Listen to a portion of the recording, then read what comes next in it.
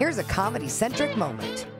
The greatest day I ever had in the business was I was working on Curb Your Enthusiasm, and I didn't say a word this day. I just sat there, and we were going to shoot a scene. And in my episode of Curb Your Enthusiasm was also Mel Brooks and Anne Bancroft, and it was raining outside, and they had no dressing rooms. It was about three of us that were principals: Larry, Mel, and Anne Bancroft, and I think that was it. Everybody, there were a lot of extras, but there were like three of us who were principals. So we didn't have dressing rooms, and there was some rain. They had to wait out rain because there was a line. People were getting in to see, because it was about the producers, to play the producers.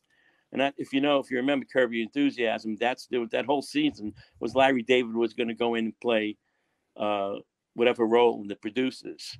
No, I didn't know that. No, I missed that one. Okay. Yeah. Oh, yeah. The whole season basically was about that. And so what I'm getting at was that, so it started to rain, and they said, we don't have dressing rooms for the people here. Everybody into the trailer.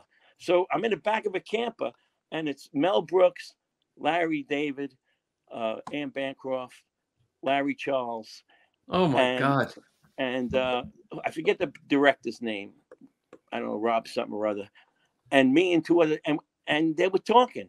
And they were talking about when they did the producers the first time. Just about, what's his name? Who was in the producers? Mel Brooks and what's his name? Who was married to Gilda Radner. Gene Wilder. They were talking about Gene Wilder, how Gene Wilder was basically just a paid actor. He wasn't like, he didn't have a piece of anything. And I was just talking and things. I said, listen to what they're talking about. And I didn't say a word. I swear to God, I didn't say a word. I just sat there and listened for about 2 hours.